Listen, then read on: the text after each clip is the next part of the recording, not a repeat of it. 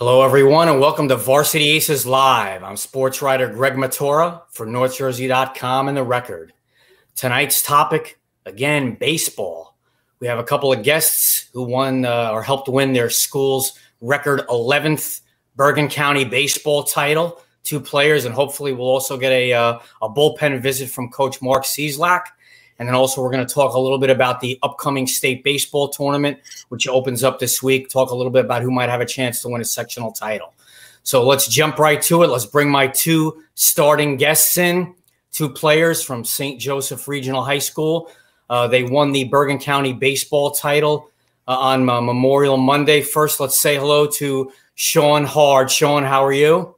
Doing well, Greg. How are you? All right, I'm feeling better because, again, last time you were a guest on the show, I blew the opening, ground ball right back to me. I threw it in the concession stand. And then our other Green Knight guest, also a senior, Jimmy Romano. Jimmy, how are you? Welcome to the show. I'm doing good, Greg. How are you? I'm not too bad. All right, let's get right down to it. The St. Joe's, you helped them win their school record 11th Bergen County baseball title in the tournament's 62-year history, 6-5 win over Don Bosco. First, you had a 3-0 lead. Then you were down 5-3. Relief pitching came in and did a terrific job, including you, Jimmy. So let's start off with you, Jimmy. You know, what's going through your mind when you get the 3 runs early, and then Don Bosco comes right back and scores 3 in the bottom of the first? What's going through your head? You know, we get those 3 runs early. You know, we're sitting comfortable, we're confident, and then they come in and score those 3 runs, and now it's a ball game. You know, you got yourself in the second inning, 0-0 game. You know, get back on the field, score some more runs. Again, Sean, what's going through your mind when that happens? You're also batting in the top of the lineup. You guys put up the 3 in the top of the first at Woodridge. What's going through your mind after your 3, and then they come back and get a quick 3 on you? Yeah, I mean, whenever we play a team like Bosco, you know, it's never going to be easy. So, I mean, from the beginning, we expected it to be a dogfight, and we weren't too surprised when it ended up being that. It's always going to come down to the last pitch against a team like that. They go up 5-3 after 2 innings. They put 2 more up on the board in the bottom of the second. Now, Sean, what's going through your head as you guys are down 5-3 and your starting pitcher's coming out of the game and you're already going to the bullpen? I mean, it was obviously a tough spot, but, you know, we trusted all of our guys coming out of the bullpen. You know, it happens sometimes, and we knew there was still plenty of game left to be played, and we were still keeping our confidence up, and I feel like that helped us a lot, just staying in it. Now, we'll stick with you. What kind of a boost? I asked you to say something nice about Jimmy the other day after the game. What's going through your head when he I think it was a high breaking ball, Jimmy, if I'm not mistaken. Yes. But, Sean, what's going through your head when he cranks that over the left field fence to tie the score at 5? Oh, man, I was so excited. You know, I was on first base at the time, and as soon as I see the pitch up there, I knew Jimmy was going to do something bad to that ball, and that's what happened, and I couldn't have been any more excited rounding those bases. And, Jimmy, what's going through your mind? Because, you know, their pitcher, Caden Dana, he was getting his breaking ball down low in the strike zone in the middle innings, really doing a good job at that, and then one got up a little bit high. You took advantage of it. What were you seeing as it was coming in? Yeah, definitely. I mean, my first 2 at-bats, he just kept pounding that curveball, you know, so he kept getting me going. So I got in a 2-strike count, and I was just thinking, you know, bat to ball, make hard contact, and see anything down, hit it low, and he threw me hanging breaking ball. I just thought of, man, lifting it, elevate and celebrate. That's it. So now we've got a 5-5 score, okay? And what I found very interesting is, Sean, you were named the most valuable pitcher in the tournament. I saw you throw a shutout against Westwood 3-0, and then you also threw a 6-0 shutout against Bergen Catholic, and yet you had the game-winning hit. You had a solo home run in the top of the 6th inning, leadoff hitter. What's going through your mind as you're coming to bat in the top of the 6th with a 5-5 score? Yeah, I mean, especially that late in the game, you're just looking to get something started, leading off the inning. And I knew my guys behind me were going to get a job done if I was able to get on base. And I just happened to get a good pitch. Caden was dominating all game. He had making some really good pitches and left one up for me, and I just jumped on it and just happened to go out. And again, Jimmy, I also find him entertaining. You wind up coming on in relief.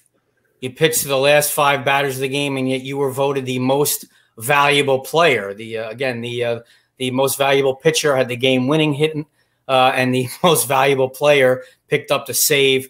What's going through your head as you're coming on in relief, in the sixth inning, I think, with one out?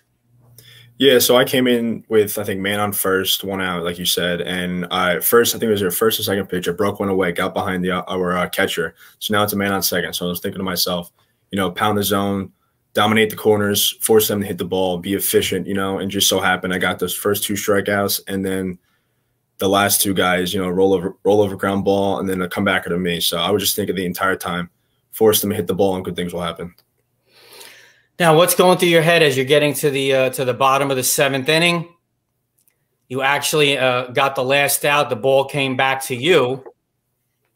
What's going through your head as the ball's in your hand and you gotta throw it over to first? So I mean, I've been in those situations plenty of times before, like my sophomore year. But I got the ball. I went to go run at him, tag him, but I was like, you know what? I don't want to drop the ball. So I turned to Sean, looked right in the eyes, and I threw it right to him, And then after that, everybody started celebrating. We got a little video of that, of the dog pile, the last play, and then the dog pile after that. Here we go. Let's take a look at that. That was A+ dog pile.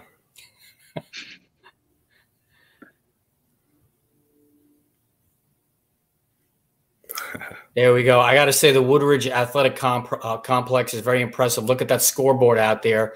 Gorgeous. Once they improve the parking, it's going to be even better. Oh, yeah. Nice field. Yeah, very nice field. All right. Excellent. So let's step away now for a second after me talking too quickly, talking about the game itself. Let's talk about the season. St. Joe's, you were on the team 2 years ago. You reached the county final.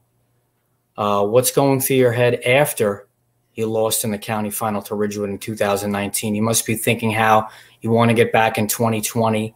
It's your junior year. And then out of nowhere, we have the unexpected, a global pandemic. Jimmy, what's going through your head when the 2020 season never happens, the year after in the county final? So, I mean, after that loss in 2019 county final, I mean, I pitched, I think, mostly every single game from that county, from the quarterfinals leading up to the finals. So, I mean, our big thing at St. Joe's in the baseball team is do it for the seniors, send them off the right way. So after that loss, it hit me hard. I felt like I owed those guys next year a county championship. And, this last year we couldn't get that because of COVID. But I feel like this year, I feel like winning this county championship really meant a lot to the guys last year and all the seniors. So I think they're very proud of us. Sean, same question to you, and that is you're losing the county final in 19. You're coming back from 2020, no season. What's going through your head? Yeah, I mean, 2019 was a heartbreaker. We really wanted to go out on a win that year, but like Jimmy said, we do it for the seniors. So we had to make it up to some guys, and losing last year was huge to COVID. And then this year, it just meant more. We had a bigger thing to accomplish, and we had to get it done for the seniors this year, but not only this year, and seniors from last year as well. Okay. Again, intermittently, I'm going to break in and talk a little bit about the state baseball tournament, not just you guys, but other teams. In North 1, Group 1, we've got Waldwick as the #1 seed. I've seen them play this year, very solid. They won the Patriot Division title, and number 2, Hasbrook Heights. Those are 2 teams that I'm really looking to at least one of them to make a run in their section. All right, back to you guys now. And that is, what kind of expectations do you have in North Non-Public A? You are the #1 seed, but it is a very stacked section. Sean, let's start with you. North Non-Public A, St. Joe's #1 seed. What do you envision? Yeah, I mean, in the state tournament, obviously our goal for the year is to win everything. We're trying to triple crown this year. We got the first 2 parts done, and we're looking for the third. But we know every single game we play in this tournament, it's going to be a fight, and every team we play is going to be top-tier teams. So we're just looking to take it one game, one inning, one pitch at a time, and try and help our team win. Jimmy, same question over you. #1 seed in North Non-Public A, expectations. Yeah, to add on what Sean said, I mean, every game from now on is going to be a competitive dogfight, It could be our last game of our senior year, so we got to make every single pitch, every single out, every single inning count. Okay. All right. Again, now we're going to talk for a moment about North 1, Group 2. Several teams from our area in North Jersey who I think are quality teams. Mahwah is a 4 seed. They're better than a 4 seed. Pascack Hill's a 6 seed, defending champion, and they played much better the second half of the season. Ramsey, number 2 seed. They were co-champions with Mahwah in their division, the Big North Patriot division. So we take a break away from there. So we'll step back again to North Non-Public A. How many times you play Pingree in the first round? Let's not take them for granted. How do you transition away from winning a county title and get refocused onto playing the state tournament? Jimmy, we'll start with you. Yeah, I mean, the county was great. I mean, everybody enjoyed it. Monday it happened. Everybody had their day, like they're celebrating, partying afterwards, and Tuesday too. But I feel like today, once we got to practice, we got more work to do. We can't let up. Just because we won the league in the county doesn't mean we got to give up in states. We want to go for it all. Sean, again, over to you. How do you transition from winning a county with a big dog pile celebration to now back to business into the state tournament? Yeah, I mean, now we're at a fresh start right now. So we put the county tournament behind us. We can celebrate that after the season's over, but we have a new job at hand, and we're trying to focus up on that, and we want to get that done as well. Okay, all right. Again, we'll move to North 1 Group 3, also a very talented bracket as far as North Jersey teams. Pascack Valley is a quality team, the number 1 seed. They were the only public school to make it to the Bergen semifinals. They can hit. They have pitching depth. They didn't have a good game in the county semifinals against Bosco, but still a quality team. Ramapo, number 2 seed, also a very, very good team. Wayne Hill's the 5 seed, and they won the Passaic County tournament, so you can't underestimate them. What are you doing this week to prepare? Do you know anything about Pingree, or do you just practice and talk about getting better and not worry about who you're playing in the first round? Sean, we'll start with you. Yeah, I mean, we're just focused on ourselves at this point. I mean, we haven't played Pingree yet, so we don't know much about them, but we're just looking in, playing our game every game, starting it from the beginning, and it doesn't really matter who we're playing. We're gonna come out and play our game. Jimmy, same question. Yeah, I mean, today was like a let it out day, get it out, county champs. Like now it's like we're focused on state. So like today we had a little bit inter squatting, we threw it to each other. We scrimmaging, stuff like that. So, I mean, I think more tomorrow is going to be of a scout day, prepare for Friday. Okay. All right. And now we'll take a look at North 1 Group 4. Again, several good teams from our area. Number 2 seeded Ridgewood, defending champion. And they also won a Big North division championship, the Freedom Division. Anthony, was it pronounced Stefan or Stefan now? I can't remember. There's a little flub there by me. He was the guest on the show last time. Man, I got some kind of a mental block there. Also, we have 2 schools very good from Passaic County. Clifton, the number 3 seed, and Passaic Tech, the number 5 seed, both quality teams. I believe they won their first round game, so they could make a good run.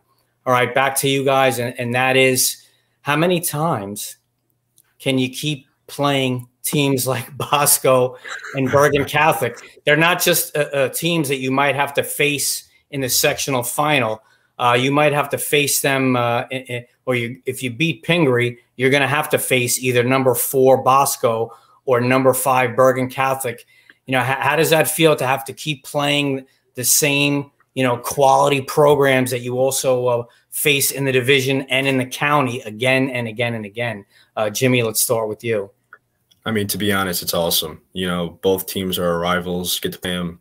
I think we played them both 3 times already, possibly 4 times. I mean, those games are just awesome. They're always down to a dogfight, always down to the last pitch. So, I mean, I'm not complaining. I don't think anybody else is complaining about it. Sean? Yeah, I completely agree with Jimmy, what he said. We would play them every game if we could. Those games are the best games, and those are the games we're going to remember for a long time. Those are always a good fought game, and always comes down to the last pitch, and we love those type of games. And how much does it help all of you? And that's going to lead into my next conversation here. How much does it help all of you to play that vicious Big North United Division schedule where it's 2 against Bosco, 2 against – oh, look, we have Markin from the bullpen here. So that's a good thing. Oh, It's hello. the fifth inning here. We're bringing Mark in. I've been here. I've been in the bullpen throwing. Yeah. Are you loose? Are you loose? We Yeah, need somebody to close it out. How beneficial is it to play such a challenging regular season schedule? Is that Sean. for me? Oh. We're going to go with Sean. Good. All right. Yeah. I mean, that schedule is awesome. We prepare for those games every week. Those are what we look forward to all year, all winter, all fall. We're ready for those big weeks against Bosco and Bergen, and just getting to play them multiple times a year. Just something that we really enjoy and we look forward to every single year. Jimmy, same question over to you. The tough schedule. Yeah, I just think that prepares us, for every game. When you're playing 110% every game, it gets the mindset going. It gets you thinking like every single game is going to be a dogfight, So I think those games really help us. Mark, have you heard the question again? We'll bring it over to you. How beneficial is it to be in the Big North United Division where you're going to have to play Don Bosco twice, Bergen Catholic twice, even DePaul twice, and Paramus Catholic twice? How does that prepare you for moving forward into county and state tournaments? I think it's really awesome. I think, on all these teams in the Big North, they all have big time players and college level players, and they're all going to go play in college next year. And this really gets to prepare them. We had, 6 different pitches in the last few games. We played Bergen 3 times and Bosco we're going to play 3 times. So everybody's getting a little chance and a little taste of what it's going to be like when they move on. And so nothing can prepare them any better than playing each other all the time. Which leads me into, because I'm doing a little talking about each of the brackets in North Jersey. North Non-Public B, we have St. Mary's as a number 3 seed. They got off to a late start. They didn't start the season until a week later than everybody else. That they picked it up. Dwight Englewood wins the division title. They're doing very well. And then DePaul is a number 5 seed. But again, they've played a very tough schedule, playing you twice, Bosco twice, Bergen Catholic twice, Paramus Catholic twice. So you can't discount the Spartans. All right, Mark, we're going to start peppering you with several questions that we had asked Sean and and Jimmy. We'll backtrack, and that is what is going through your mind a couple of years ago when you lose to Ridgewood in the county final. Sean and Jimmy have talked about how they wanted to come back and really do some damage in 2020, and then the season gets wiped out by the pandemic. I'm very happy that the kids were able to see this one through, because it really was a tough road. We lost. Ridgewood was a tough team. These guys were sophomores. We always like to pass the torch, so we're playing for our seniors. And that was a tough game. We had the lead, and we ran out of a little pitching, and somebody got hurt before the game, and we ran out of pitching. Long story short, we come up short there. But we are totally prepared for the following year. They're all coming back, and they're ready to go, and we're ready to kind of like do what we got to do for the guys that left and didn't get the opportunity, and then we don't get to play. And that was a really good group of kids.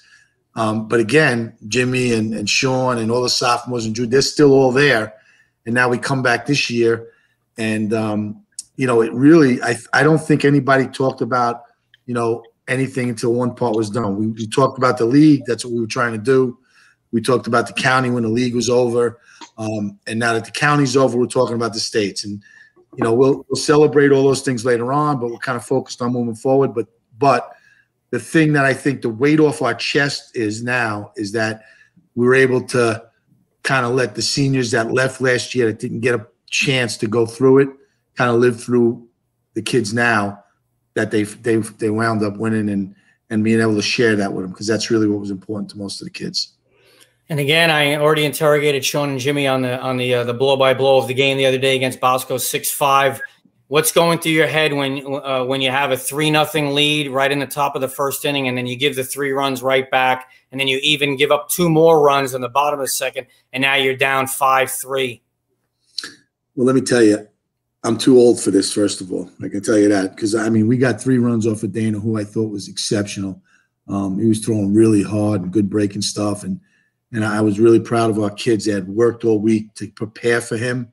And to put 3 runs up in the beginning, I was just like, wow, really excited about it. And then we gave 3 up, and I said, oh, boy, now we're back to square one. And then they went up by 2, and I was saying to myself, geez, it's going to be tough to get runs off of him. But we had a game plan, And, we wanted to get him out of there by the 5th inning to see if we can get a chance at the game. And, I thought it was going to be a tough road, and we winded up doing that. We winded up, getting to the pen but tying it up first, which was really good. And we were really planning on Jimmy coming in for the last 2 innings. So we used, Brendan and Jude early, and then we got a chance to get it into Jimmy's hands. And I felt comfortable when we got into that 5th and Jimmy was going to the mound. Now, I would be remiss if I didn't credit Brendan. Again, he came in, he threw 3 1/3 scoreless innings. I believe he didn't even give up a hit, which I didn't realize until he left the game. So props to him. He really did a terrific job. Can you talk about, getting him to come in the 3rd inning and bring you into the 6th inning? Yeah, he's been a trooper all year because, some teams go down the line and they say, every 4 days they're pitching regardless, and they get into a routine and rotation. And we kind of skipped Brendan around a little bit. In the beginning of the year, we were playing Pope John, and we knew Pope John was a really tough team, and Brendan was supposed to pitch the next game, and we passed that start up because we knew, it's the first game of the year when Sean's not going to go deep with his pitch count, and we would need somebody to close that out, and Brendan volunteered to do that. So when we played Pope John and, Sean went into the 6th inning and Brendan came in and closed the door, that was phenomenal. It was a real team effort on his part, and he's that kind of kid. It's team first. And then we got into this game here, and we said, we're going to need you for a couple innings. We can't worry about the next day or the States or anything like that. We have to take care of business now. And he said, no problem. Whatever you need, coach, I got it. So we went with Jude, and then we were able to get a couple real strong innings out of him to get us to the 5th inning, which we were planning on doing. Now, how much preparation when you have such a busy week, such a busy last, 10 or 12 days, how much preparation can you do pitching wise? How much looking ahead can you do? Or is it just, whose arms feel good today and who hasn't been used up and exceeded their pitch count? Yeah, unfortunately, you do have to really prepare that because, our last week we played Bergen, Bosco, Bergen, Bosco, Bergen, Bosco, pretty much on the last 2 weeks of our schedule. So, you have to prepare and have the right guys ready, to put into that situation. You like to put the kids in a situation where they can succeed and you don't want to put somebody in that's not ready for that moment. So we were able to do that. We were able to do that, to be honest with you. Again, a quick look at a bracket. North 2, Group 2, we have Rutherford as the top seed. I believe they won their opener. So I think among the teams in our area, Rutherford, also a division champion from the NJIC. They won the Colonial Division. They have the best chance to advance from our area. Okay, back to you guys. And that is we had just started to take a look forward into the state tournament, which we have begun right now. You play Pingree in your first round game. Do you know anything about them, or have you not thought about them and you're just focused on yourselves, Mark? I went to see Pingree yesterday. They played Union Catholic, I believe, and Union Catholic was up 4 runs most of the game. The Pingree kids, they battled. They didn't give up. They came back. So they were battling. They're a tough little team, and no, we're not going to take them lightly. And we practiced a little bit today, just to get the kids back in, shape a little bit. In other words, get their head moving forward. And tomorrow we'll prepare for Pingree for sure. Okay. And again, forgive me if I'm looking ahead a little bit, but the bracket is stacked. There are some terrific teams in there. I mean, Pope John is number 2. They're on the other side of the bracket. Again, you played them opening day. I believe, that seems a long, long time ago that you beat them 2-1. Does that sound vaguely familiar? Like it was yesterday. For me, it seems like a long time ago, though. Yeah. But first, you're going to have to get through. It's almost like the Bergen half of the bracket. Don Bosco is the 4 seed. Bergen Catholic is the 5 seed.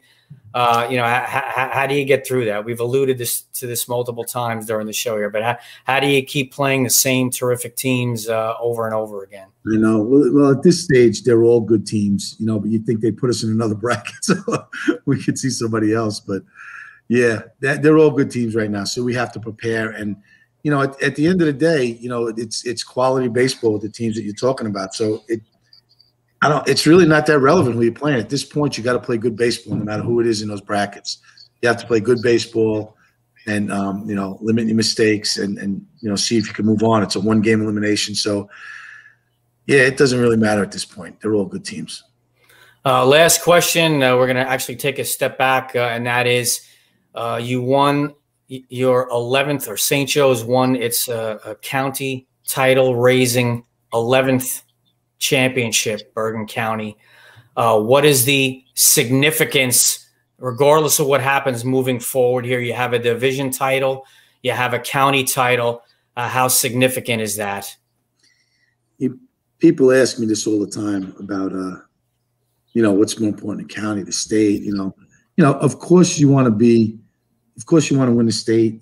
It's not just north; it's down south, and it's everybody in the state. And of course you want to win that. But up in Bergen County, you got Paramus Catholic, DePaul, Don Bosco, and St. Joe's. We're all in like a few miles away from each other. So you want to be the best in that area. It means a lot to win the county. We take a lot of pride in our county and the baseball in our county. So to be the county champs, says something to us. We respect all these teams in this county. So yes, state's important, but we do really appreciate our county for sure. Okay. All right. Well, that about wraps it up. I'd like to thank our guests from St. Joseph. We have most valuable pitcher Sean Hard, who had the game-winning home run again in the county final. We have Jimmy Romano, who picked up the save, and yet he was the most valuable player in the county tournament. That's amazing. I took both of those photos that we just popped up there, and I'm not a photographer. And then coming in and picking up the save here, we have Coach Mark Cieslak. Mark, thank you so much for joining us and picking up the save. You got the final out there to get us through this. Thank you. And that does it. I hope everyone goes out and plays well in the